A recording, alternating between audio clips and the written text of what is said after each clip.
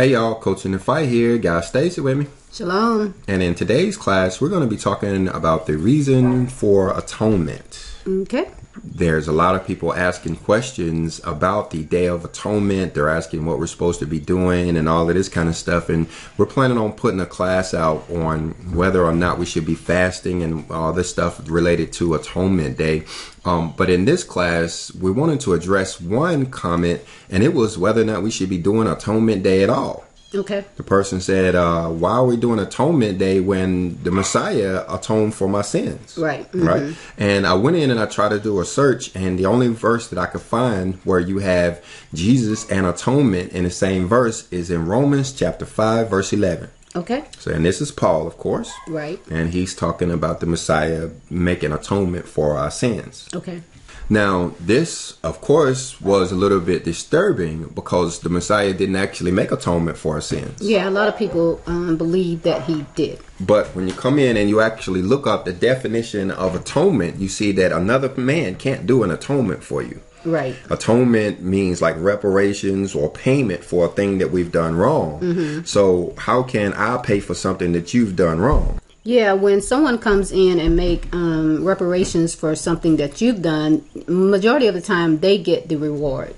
The reward does not necessarily, mm-hmm. yeah, and the benefits doesn't go to you. Yeah, like for instance, if you steal something, mm-hmm. and I come in and to make peace, I go ahead and pay for the thing that you've stolen. Yeah. Mm-hmm. Yeah. So it's kind of seems like I've covered you, but I really ain't. Right. You actually now going to have to pay double mm-hmm. because you have to pay back the person you stole from, and you have to pay me back. Right. So mm-hmm. I've essentially did you more harm than good. Mm-hmm. I should have just let you catch that butt whooping you was going to get for stealing it in the first place.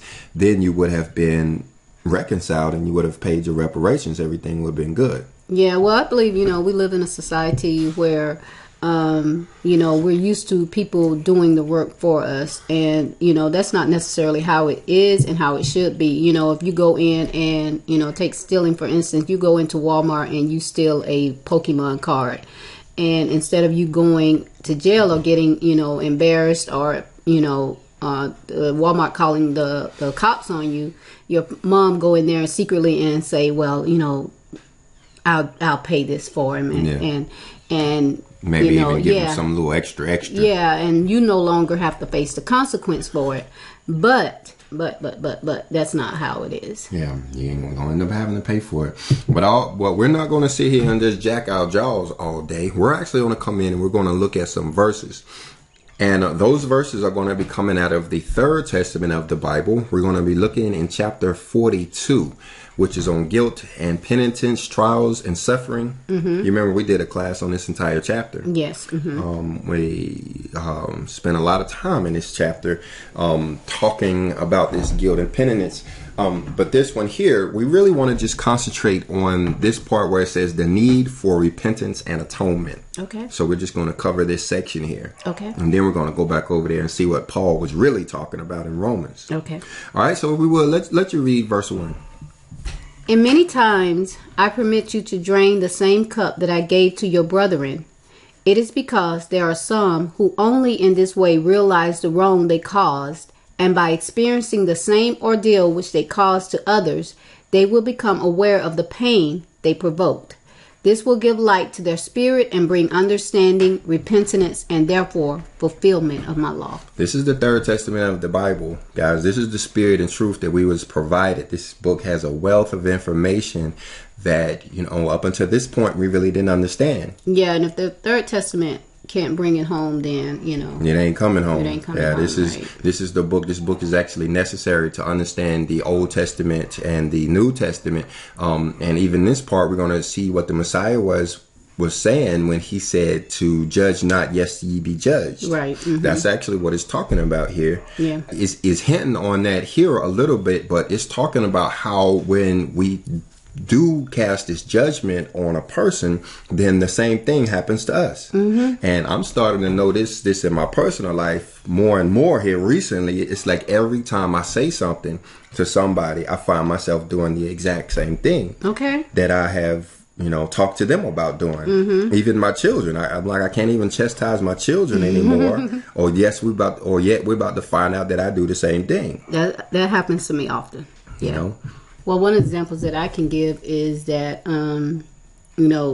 we always telling the kids to put the tools up. Yeah. Put your tools up. Don't leave them out in the rain and things like that. But I've noticed that when I go and I stress and emphasize them the importance of leaving the tools, putting the tools up, 5 minutes later, I've left one out. You left one out. Yep, that's a great example. What it's saying is by putting someone through this, whatever it is, we actually get to suffer the same thing that they are going through. Yeah, because, when we go and we say, listen, honey, you have to do the tools like this. No, we don't do that. We say, listen, put this tool up. I'm tired of telling you the same thing. So we're actually maybe embarrassing, putting them through a little stress, hurting them in a way that where we're actually not trying to do it, but we want them to know I mean it. Yeah. So. And according to this verse, 5 minutes later, they're going to be sitting over there looking at you and left that tool on the ground. Right. Yep. All right, let's go on to verse 2. But if you wish to pass through the pain without draining the cup of bitterness, you may do so by paying your debt with repentance, good works, and all that your conscience tells you that you must do. In this way, you pay a debt of love and return and honor, a life or the peace, health, and joy, or the bread that you may have stolen from your brothers. So this right here, there's a lot going on in this verse, talking about this cup of bitterness. We learn about this cup of bitterness in the Third Testament. We associate this with carrying our cross. All of us have a cross to bear. So this is kind of like the same thing. But what it does tell us that we can, pay for or have our cup of bitterness covered by doing certain things. Yeah, you can make this reparation, like I said before, and it's going to say it again. There's 2 ways in order to reconcile. There's 2 ways to make atonement. One is through pain. The other is through love. Those are the choices. It's going to tell us here. And so what it's saying here is that if we don't want the pain that we have caused our brothers up there in verse 1 to be put on us, and we experience the same thing, it's saying in verse 2 we could do these other things like you're talking about, like what, repentance? Yeah. That's what Atonement Day is all about. Being repentant of the things that we have done. Those are the 10 days of awe, is all about repenting.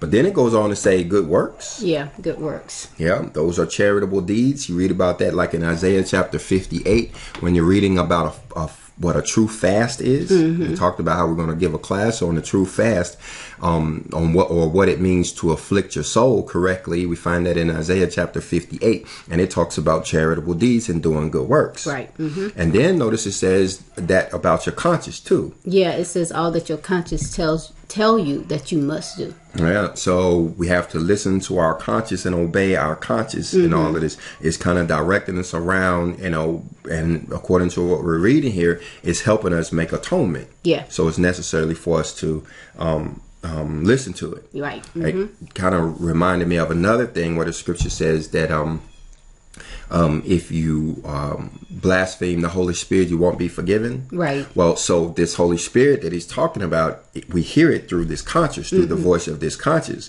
So when your conscience is telling you to go over and make these reparations or to do this thing that will give you atonement, you can't be, you can't reject it. You can't, and you definitely can't blaspheme it. And yeah, like when your conscience is telling you to go over there and say, I'm sorry. You're sorry, and you take a stubborn heart and say, I ain't doing that. Yeah. That's happened to me many times. I ain't doing that. Yeah. And you end up, like you said, having to, because you're going to have to go through one of them. You end up, now you having to go through the pain. Yeah, now you're about to smash your finger in the door. So, right.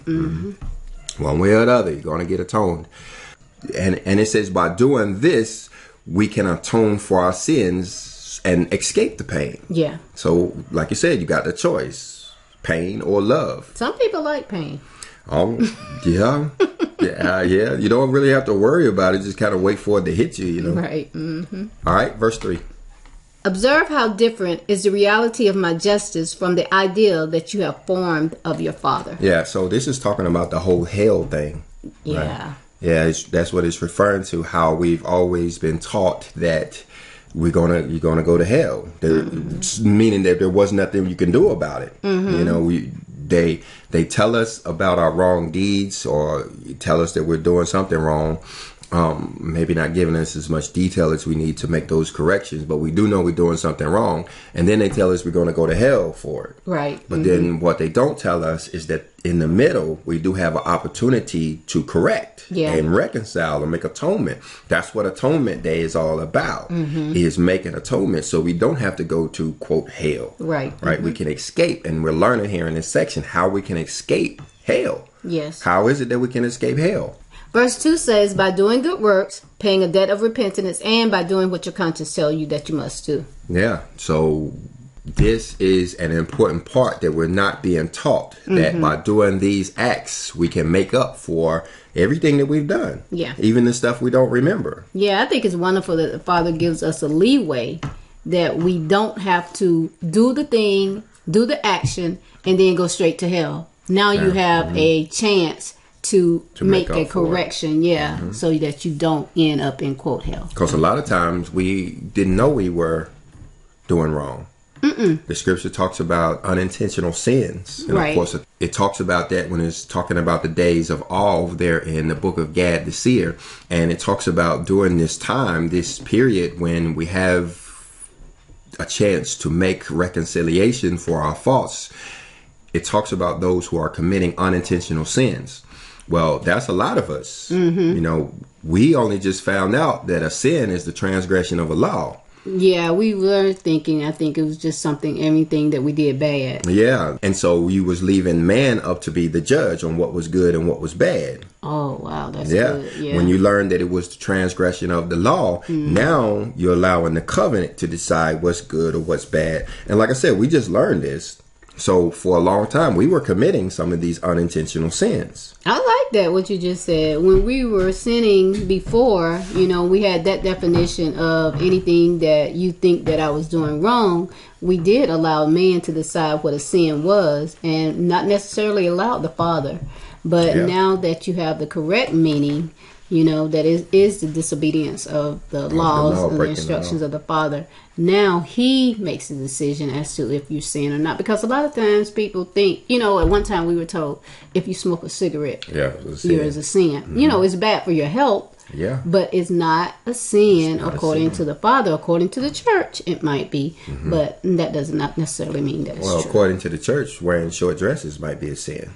Or not even having the sleeves long enough might be a sin. Hey, according to this church that I was a member of at one time, if you don't wear pantyhose, that's a sin. Yeah, that's what I'm saying. And so we were allowing man to make up our sins for us, and by doing so, we didn't know what the true sins were. We were actually committing real sins, only paying attention to these ones that were made up. So now that we realized we were doing things wrong, now we got to reconcile. Now we got to make up for it. Now we got to try to do right now that we understand the truth. Well, like you said, our Father in his infinite wisdom has given us time to make these corrections and changes. And what's so good about it, and then we're going to go on, is that man was the ones who told us what our reconciliation was. You know, you had to do this. No, you can't do this. You got to go and get on your knees in front of the altar, confess in front of the church, tell them, you know, you got pregnant out of wedlock, and let them decide if you want to continue going to this church or not. You know, all that kind of different stuff. So they made up the sin, and then they made up the method for reconciliation. Yes. And it's surprising that it all supported them and what they were doing, huh? Anyway, let's go on. Number 4, do not forget that if I have come to tell you that none of you will be lost, it is also true that I have said that every debt must be settled and every fault erased from the book of life. It is up to you to choose the path to me. Free will is still yours. See, now it's talking about this book of life here. You know what the book of life is? It's that big book. That big book that carries all of our sins in it. This actually has 3 parts to it. There's the book of the righteous. These are people who have understood what the law is and have been doing their best to obey the law, of course, with the help of the Messiah. And then you have the ones that are committing the unintentional sins. They're in this book of life too. And then you have the wicked that are part of this book of life. This book is in 3 parts. Now, the ones in the middle are the group that we fit in. Like I said, these ones who are committing unintentional sins, we're given a chance in order to reconcile and have atonement so that we can get like the ones that are doing the righteous deeds. Right. Else, if we don't, we'll be counted with those who are committing the wicked deeds. And then, when the prophetic fulfillment of atonement day comes, then we'll get caught up in that. And like we said, that's the pain part. It's going to be painful during that day. Right. We're given a chance to make reconciliation on our own before the day of atonement, or the day of the Lord, I should call it. But those of us who fail to make the proper reconciliation for our past sins will be the victims of the day of the Lord. Right. So I'm saying this to bring our attention back to the choice that we have. We can make the choice of reconciling through love now, but if we choose not to, if we can wait on the day of the Lord and wait for the pain part. Right. But either way, like it says here, nobody will be lost. Right. Everybody will make atonement, period. Everybody. Yeah. This is important to the understanding because, there's, people, they want to say it's the Jews that's going to get atonement, or it's the Gentiles that's going to get atonement, or it's, everybody with me is going to go through the day of the Lord. No, everybody is going to reconcile. Yeah. The only thing we can do is try to get ahead of the punishment, and that's by committing acts of love and charity, repentance, and doing good works and such. That's how we erase those stains out of the book of life. Yeah. So that when these books are open, like you read about in the book of Revelation, when these books are open, then we're standing with the good guys. Yeah. Number 5. If you prefer the law of retaliation of ancient times, as is still practiced by men from their proud nations, behold, it results. So it's talking about an eye for an eye, tooth for a tooth. Right. Yeah. So, we think that that's the only real way to pay for our crimes is if we, put people in jail or kill them or whatever we do for their crimes. Right. Then it says, look at the results. Yeah. Has it paid off? Not at all. It seemed like if it had worked, we wouldn't have so many prisons nowadays.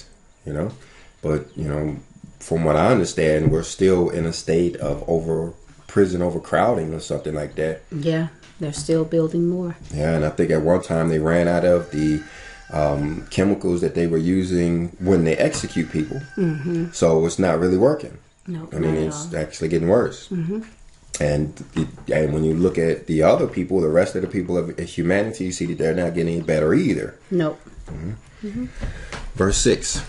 If you want the measure with which you judge your brother also used against you, do not even wait for your entry into the other existence to receive my justice. For here, when you least expect it, you will find yourself in the same difficulty in which you place your fellow men. So, like I said, judge not and ye be not judged. Right. For what judgment you judge, you shall be judged. Yeah. And even other stuff, when we do not just judgment, we can cause pain, in other ways too. But what it's saying here is that, okay, instead of you making reconciliation for your own faults, if you want to actually feel the pain here, just keep on. Keep on messing with people. Keep on judging them. Keep on harming them. Keep on doing it and thinking you're going to get away with it. Yeah, like you said, the day of the Lord is coming, and there is a certain amount of people that are slated for that day. And so what it's telling us here is, if we want to go through that, here's the path. We're given a choice. It's the beauty of this thing is that we're given a choice. And I think all we're really trying to do here is let people know that you have a choice. Yeah. A lot of people, I didn't know I had a choice. Yeah. But if not for the Third Testament to let us know that we do have a choice, I would definitely still be thinking that, my bad was done away with the Messiah going to the cross. Oh, I thought you was going to take another path. When you say you didn't have a choice, I was going to ask you, so when you committed this crime, all of those years ago, that thing that you remember doing, what do you now do about it? Do you now just suffer and, woe is me, I'm going to have to, pay for this thing. But you actually say no, you wasn't worried about it because you thought the Messiah did away with it for you. Yeah, well, I thought you forgot about it. I thought that if I just asked for forgiveness, then I was forgiven and I ain't have to worry about it no more. Well, that's strange because we could actually think about the criminal here. So we got this person, and let me just make something up. We're gonna go down to this jailhouse, and we're gonna have this ministry where we're gonna be talking to these prisoners here in this jail. Mm-hmm. But you got this one prisoner here in this jail who was hearing this message, thinking how he's going to get out next week, and the message that he gets out of that is, "Dang it, I forgot to ask for forgiveness. Not that I stole the thing, not that I robbed the people." He realizes that his error was that he didn't ask for forgiveness. If he had asked for forgiveness, he probably wouldn't be in jail right now. Yeah, or he might be in jail, but what really mattered was Jesus. You can count it against me, but Jesus done forgave me. So it don't matter, Yeah. I may have murdered somebody, but I'm still going to heaven, and I don't really care what y'all think. Because, people think that. They do think that, Mm-hmm. And that's, praise the Lord for, the scripture that actually clarifies this, because this is not the case. We're learning here, and, it says that in the Old Testament and the New Testament too. We can't just sin. Mm-mm. We have to make a payment for the wrongs that we've done. Mm-hmm. Because you think about it, if that weren't the case, why would he tell us about sin in the first place? If the Messiah was just going to wipe them away, why would we even need to know? Mm-hmm. Why? Just so we can know what to ask for forgiveness for, right? Mm-hmm. Anyway, let's go on. Number 7. But if you want a more elevated law to come to your aid, not only to spare you from suffering, which is what you fear most, but also to inspire in your noble thoughts and good sentiments, pray, call me, and proceed along your path to struggle to be better each time, to be stronger in your ordeals, or in short, to settle with love the debt that you have with your Father and with your fellow men. Now, this verse has a lot to say. Yeah. But there's one particular part in here that's really working with me these days. Okay. And that's that part where he says, if you want to do better, to pray. Of course, we all want to do better. Right. But I thought it was kind of up to me to do better. Okay. And this is just one verse. There's many others that say the same thing. I think especially up in chapter 60, when it's talking about how it is that the ministers are supposed to carry themselves, it tells us that when we want to do better, when we see we have a fault in our life, like me, I still struggle with patience a little bit. So when I see myself struggling with patience, instead of trying to fix it myself, what this is telling us is to call on him and ask him to help us. Okay. One thing that comes out for me is it says to settle the debt with love that you have with your Father and with your fellow men. And sometimes, like say for instance that I do something that maybe hurt the children's feelings or something like that. At that time, you should try to settle that debt with love. Don't just sit there and say, well, I'm the mom and they should have known better or whatever. They feel supposed to get hurt. Yeah. You got to lay some kind of authority down or whatever. Settle it with love instead of just sitting there stewing about it. Yeah. So that comes out to me. And it's talking about this elevated law. But if you want a more elevated law to come to your aid. So this is all saying the same thing. Just repeating the same thing over and over. Pain or love. So the elevated law part will be the love part. If you want the elevated, but if you don't care about the elevated love, you can have this other law, which is going to be pain. Yeah, suffering. And he says, of course, we're all scared of suffering. We all don't want the suffering part. So, choose the law. It's up to us. But what's odd is as scared as we are about having to go through something, the majority of us here now are ensuring that we will actually go through that thing. Yeah, that's kind of weird. I got this one family member who refuses to hear anything scriptural because they say that they don't want to hear about their own death. But it's like, okay, if you are rejecting the word of God and you are rejecting the things that is supposed to help you not die, aren't you ensuring that you're going to die? Yeah, because now you don't know. Yeah, it's like the person who has cancer. You got cancer anyway. You can hear about what it is you can do about it or something like that, but you don't want to hear nothing about, your cancer or anything. So essentially, you're going to die from cancer. Yeah, you don't want to talk about it. You don't want to talk about it. Right. Well, like I said, if you want this elevated law part, you probably need to talk about it. Well, here's a very key verse to this video. I actually almost did the entire video on this one verse right here. Okay. Because this is what points to the question when a person says, well, why do I need to make atonement when Jesus made atonement for me? Okay. Yeah, when the Messiah made atonement, why should I have to do that? Read verse 8.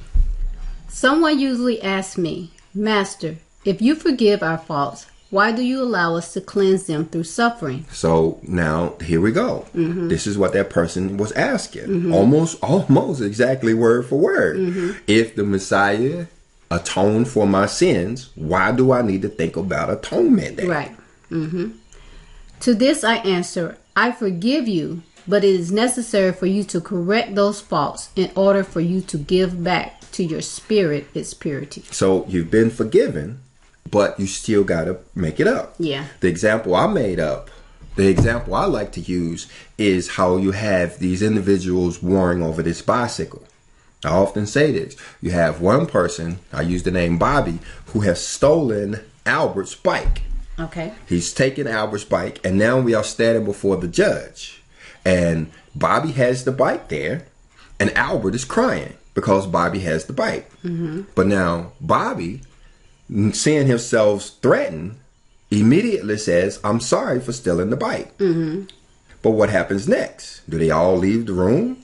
Bobby walks out with the bike, and Albert walks out crying, and everybody's fine now because Bobby said, I'm sorry? That's not fair. That's not fair, and it's not reality. Right. The judge is going to make him give the bike back. So he's been forgiven. We may not put him in prison. We may not cut his hand off for this theft he's just done because he said he's sorry.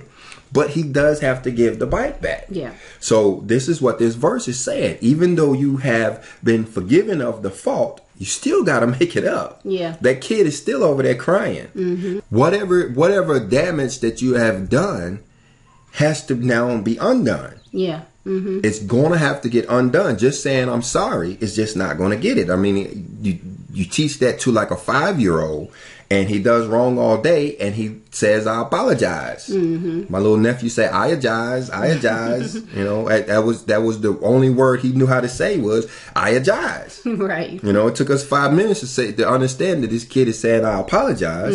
But 5 minutes later, he's doing the exact same thing again, and he's I-agizing again. Well, no. You can't just I-agize your way out of it. You actually going to have to get this whooping to make you stop doing this thing. Yeah, and it says that so that your spirit is purified. Your spirit man has to be kept cleansed. Yeah. And in order for him to be cleansed, you have to make that reconciliation. Every fault that you've ever done is a stain on your spirit, whether you know it or not. Even down to the thoughts. Every deed, every thought, everything that you've ever done in your entire existence is a stain on your spirit. And like I was saying earlier, some of this stuff you done forgot. Yeah. You don't remember doing it. Yeah. And other times the person you have acted upon or been treacherous towards may not even be available for you to apologize to. They may be deceased or they may be gone on and you can't reach them, but yet this stain remains on your spirit. Are you going to try to hunt them down? Kind of look them up in the yellow pages and find them so you can try to make up for the thing that you've done. I remember one time I borrowed my uncle's chessboard and I lost it. But, he's passed on now. So what do I do? Right. Do I just forget about it? He's dead now. I ain't got to worry about him in his chessboard. No. So you're saying that stain is still there? That stain is still there. Yeah. And how do you get rid of it? Right. Do you go give a chessboard to somebody else? How do you get rid of it? Like you said, repentance, good works, and let your conscience and listening to your conscience, will make up for that. Even though he's gone, the chessboard's gone, and everything I might not even remember. But by doing these good works, I can make up for stuff that I otherwise wouldn't even remember. Yeah, the things that's so awesome. The Third Testament tells us that the Father is going to one day, require of us and say, when I gave you the spirit, I gave it to you pure and clean, and you brought it back to me nasty, dirty, stained, weakened. And so this is one way, by doing atonement, that you can cleanse your spirit and present your spirit back to the Father clean. Yeah. But you gotta do this. You gotta choose this love part. Another example, I was thinking of with that same uncle, was how my son broke his glasses. You remember that?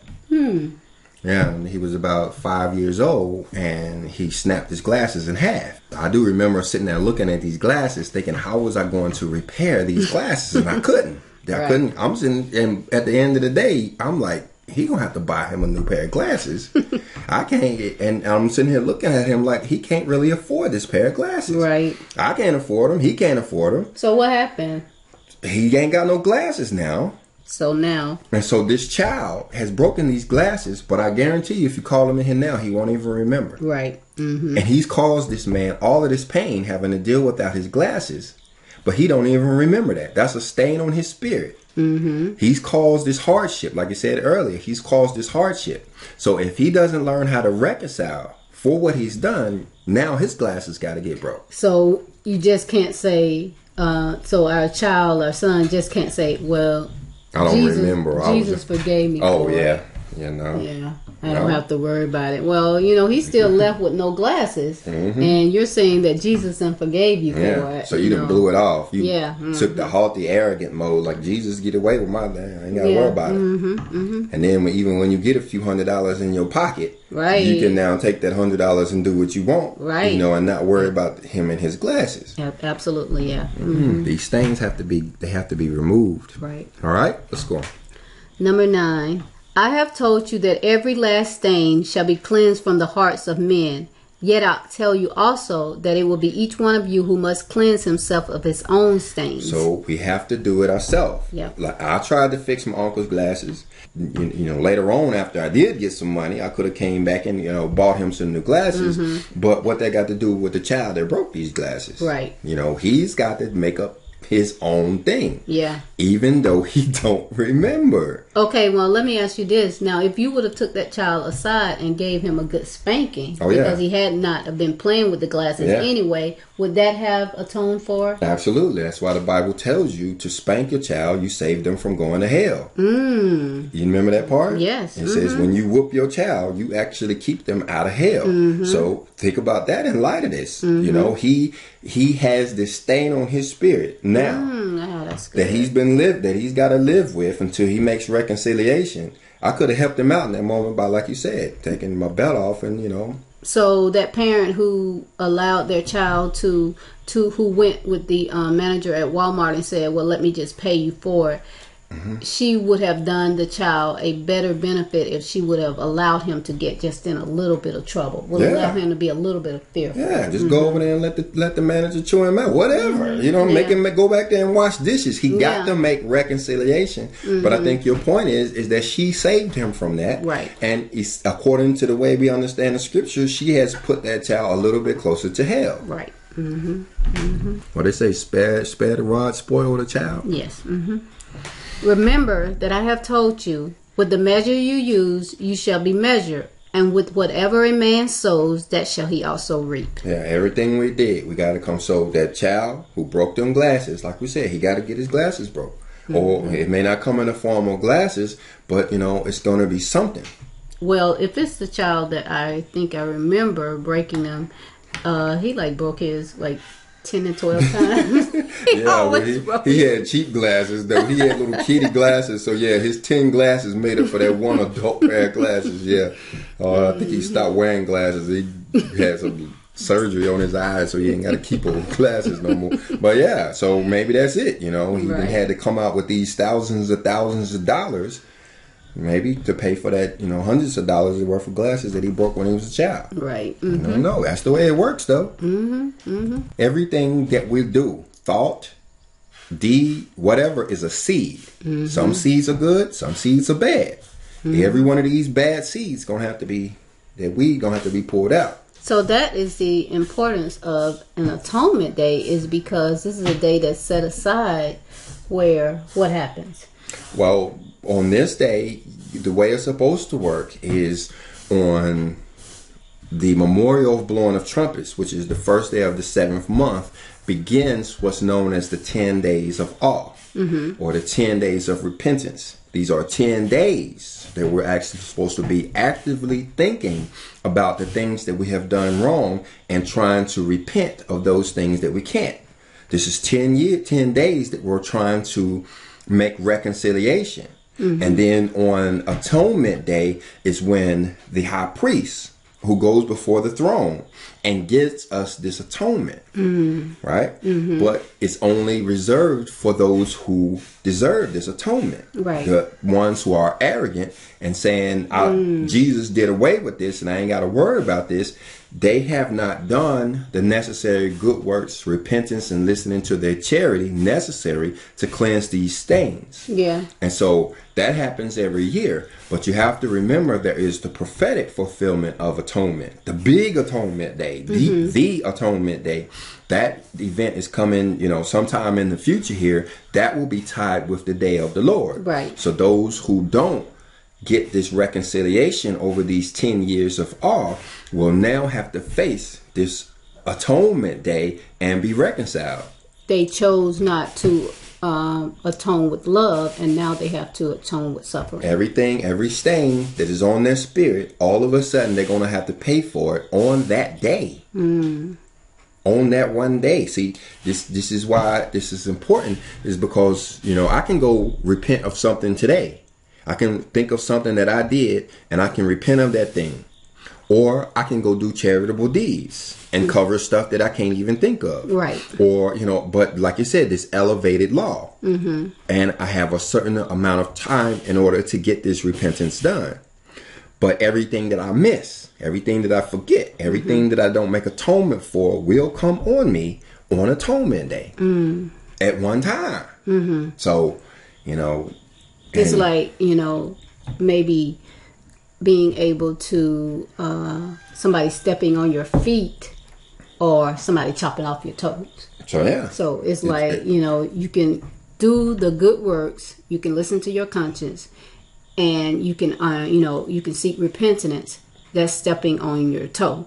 Or because you're still gonna get a little bit. Everybody gonna get a taste of it. You can just say the Messiah did away with it, and I don't have to do anything. Now you're chopping off your foot. You have to lose your whole foot. Or your life, or everything, because some of these people have done so much wrong. Some of us, I ain't gonna try to act like I'm better than nobody. Right. Some of us have done so much wrong, even in our past lifetimes, that we just are not gonna make enough reconciliation. You're just not going to do enough charitable deeds to cover all of the bad that you have done in your entire life, and their reconciliation will be so severe that it's actually going to take them into the spirit world. They're going to go away. Right. And then now they're in that place we call hell, because now you are in the spirit world in an area of darkness and confusion, and all you have there is your conscience, who is now reminding you of all your past deeds. You had the chance to make them up for yourself. Now your conscience is going to bring it to your attention, and that's going to be painful. And the scripture describes that pain as being like fire on your spirit. Yeah, that's the fire. That's going to be hell. All right, we got a couple of more verses here. Number 10. Of the material offerings which mankind offer me, I only receive the good intention when it is truly good. For an offering does not always represent a noble and elevated intention. So this is, the ayajize. Yeah. Ayajize. Yeah. When your mom said, go over there and apologize. And you sluggishly walk over there and say, I'm sorry. Don't really mean it. Yeah, don't even really mean it. He knows when you mean it or not. You might trick me, but you're not going to trick him. There are many times when men present me their offerings in order to cover up their wickedness or to demand something in return. That is why I tell you that the gift of peace for the spirit cannot be purchased, and its stains cannot be cleansed with material wealth, even if you could offer me the greatest of material treasures. See, this should remind you of when the Messiah went into the temple, when he started tossing up the money changers. That's what they were doing down there. It wasn't about making a proper repentance reconciliation for the faults that you had done. What's going on now is you got a person over here selling pigeons, and all I need to do is have enough money to buy a pigeon, and I ain't got to worry about it no more. Right. And what about the person who can't afford the pigeon? Right. He's the one that's not getting atonement because he's poor. No, it don't really work like that. You can't buy your way out of it. When men offer me true repentance, sorry for having offended me, regeneration, correction of their ways, restitution for faults committed, all with humility that I have taught you, then indeed are men presenting me the true offerings of the heart, of the spirit, and of the mind, which are infinitely more pleasing to your Father than incense, flowers, and candles. So this is the offering. Yeah. This is the offering that he prefers is, like you said, sorrow of having offended him. We offend him when we break the law. Yes. We want to act like we don't. But when we transgress the law, we are offending him. So when we are sorry for that, and when we have the regeneration, correcting of our ways, a true repentance, a humble heart, heart, doing this all with humility. This is an offering. This is probably the number one thing that we could do as far as an offering, especially during these days of atonement. It's definitely not a repentance heart when you place it all on the Messiah and leaving yourself to say, well, I ain't got nothing to do. That, he did it for me. No, he did not. He did not do it all for you. He did not. He paved the way. He was the way. He showed you how to do it yourself. He was the way. All right. He didn't do it. He showed you the way. Right. And that's what people need to understand. That's why I said for the 18th time, he was the way. Yes. He didn't actually make reconciliation. He didn't give you a sin card. Yeah. Well, when you think about it, Coach, the people who say that, even when I said it, before I understood the truth, it's because I don't want to truly go and pay for my sins. And I want somebody else to do it. I don't think I was wrong, or I just don't want to do it. And therefore, I'm going to append it all and allow and say that the Messiah did it for me so that I don't have to lower my stout heart and do it for myself. Yeah, that's the sin card. And on top of that, speaking hypothetically here, of course, you don't want to stop doing the sin. Absolutely. That's the big thing. Yeah, that's the big thing. You don't want to stop sin. I do not want to stop. I want to do it again. And I am going to end up doing it again. And then I am going to say, well, the Messiah paid it for me. Because you don't want to feel bad for it. Right. And you're going to, No, I hope you guys if you got anything out of this video, is that that's not the way it works. Well, before we leave, let's go back to what Paul said. Oh, yeah, that's right. Let's go back and let's look at what Paul said here. Now, we were looking here at Romans chapter 5 and verse 11 on how we received atonement from the Messiah. And like we were saying, this is what Paul was talking about. And I believe this is what started the confusion. This is the only verse that you find that these two words are included in the same verse. Okay. And so it appears as though Paul is telling us that the Messiah gave us atonement. Yes. So you understand the question then, why do we need atonement? Right. But when you start to dig down in this, you start to get the definitions of atonement, which means that what Paul said didn't quite make sense. Yeah. Because there's no way for another man to pay for your sins? No. He says that, and this is covered in the 66 as well as the Third Testament, where it tells us that man has to pay for his own sin. You have to pay for your own sin? Well, look at what we find when we look at the interlinear Bible for Romans chapter 5 and verse 11. It doesn't say atonement. It says reconciliation. Oh, wow. Right? And then when we click on this, the Strong's number 2643, it says the usage is reconciliation or restoration to favor. Right. And this is what we received from the Messiah because, like you said, he showed us the path back to the Father. Right? Without the Messiah, we was like the Pharisees and the Sadducees, or we was at least following what they was telling us to do. Yeah. But he showed up and, crashed that whole party with truth, Yes. telling us what it was that we was actually supposed to do in order to get ourselves back to the Father's good graces. Yeah, he didn't do it for us. You know, all that stuff that he taught us, he did not go in and do that for us. Why are we thinking that he did this for us? He didn't do everything for us. He told us what we needed to do to get, like you said, to get back to the Father, but he did not complete it himself. So it's clear to me that reconciliation and atonement ain't the same thing. Right. I mean, I can see how they can be used together, but we see here something strange in that when you're looking at the Strong's Concordance usage, it does not even include the word atonement. Yeah. So you wonder, okay, well, where do they get atonement from over here in the KJV version when the Strong's definition never ever uses atonement in place of reconciliation? Yeah. So it seems like a translation error or something. Yeah. Somebody took some extra liberties there to go from reconciliation to atonement. Yeah. Because now it's got us confused, thinking that we don't need to do Atonement Day. We don't need atonement. Yeah. And Jesus did it all for us. No, he did not. So, all right. Well, we hope y'all understood that. And no, he did not. He gave us the way, the path, and we covered it. And we did a video on that, the way. You might guys want to go check that out. The Father revealed a lot of information to Stacy and I in that video that we believe is supposed to share with all of you guys. So look for a link to that video called The Way.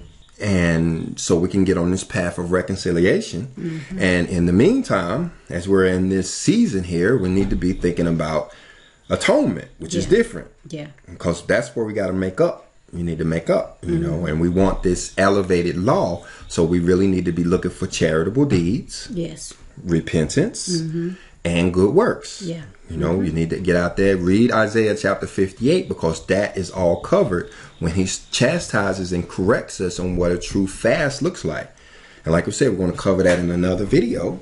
So you guys make sure you subscribe for when that video comes out. Yeah. You can get a link. Yeah, because we're going to be talking about, you know, not necessarily fasting for your body, because as we was mentioning the other day, the fasting for the body is for the body, which will not leave this planet. Yeah. But we need to be fasting for our spirit, man.